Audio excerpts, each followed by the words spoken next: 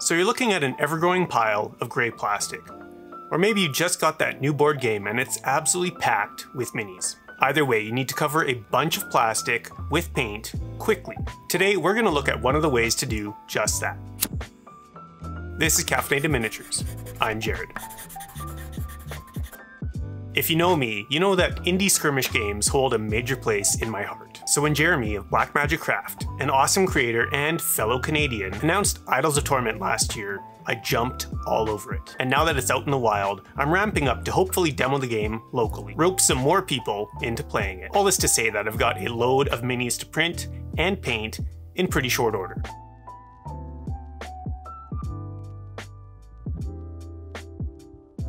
I've recently been doing a lot of colorful underpainting, which led me to think Zenithal, but make it colorful. Now, full disclosure, I used the airbrush for most of this. However, I also did one of them just with a brush, just to show that process, so don't let the airbrush put you off.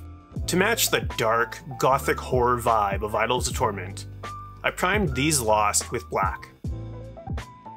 If you wanted a much brighter, more punchy vibrancy, then you could prime them with something bright like white or bone.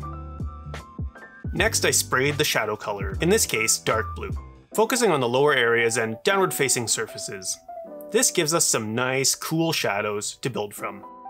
To create some eerie lighting, I then sprayed jade, primarily top down, trying to hit those upward facing surfaces and ensuring that I covered the face pretty much entirely.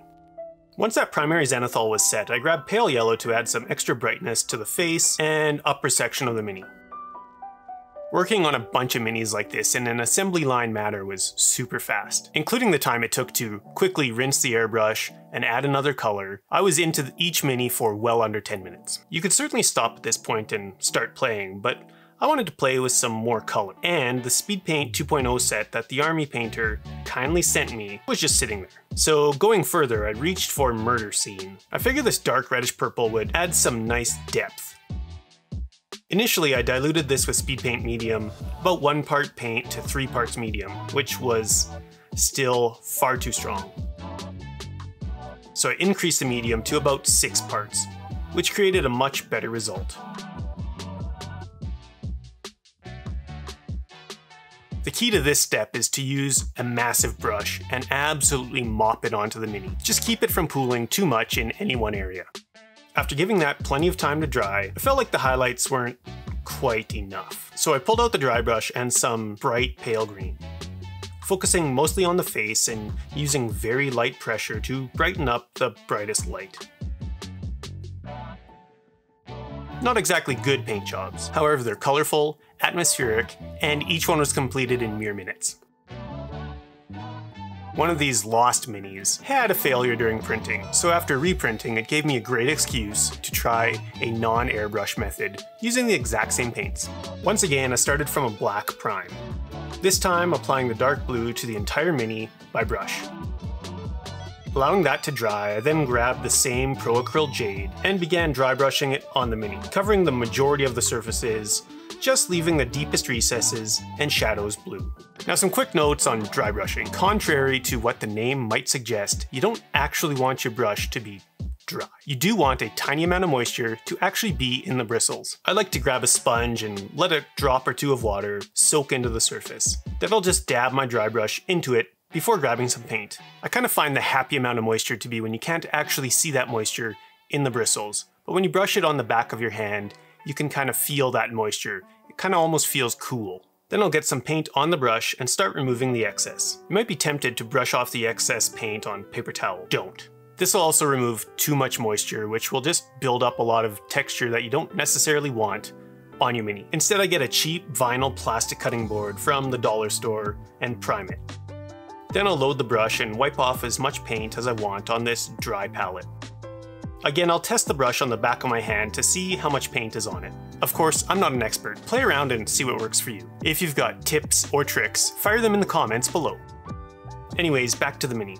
Like with the airbrush, I then grabbed pale yellow and dry brushed the face and tops of surfaces in a much lighter manner. From this point on, I followed the same steps as with the previous method. slopping on some murder scene speed paint, thinned down with speed paint medium, 1 part paint to 6 parts medium. Then a light dry brush of bright pale green. And done. I kept these bases very simple, with texture paste covered in dark blue, then a quick dry brush of jade. Really simple, just helping add to the atmosphere of The Lost.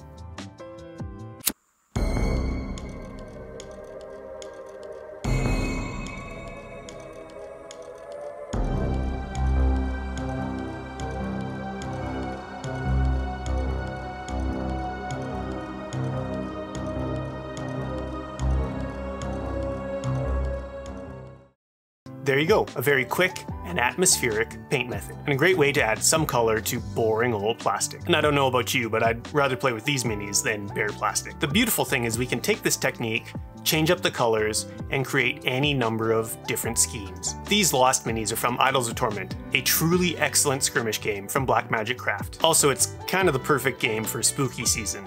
So expect some more content in the future. Both the PDF rulebook and the STL files are now available. Check them out at the link in the description. As always, if you made it this far, you are an absolute champion. If you liked the video, make sure you hit that like button and subscribe for more mediocre hobby content. And thanks for watching. You are awesome. And I'll see you in the next one.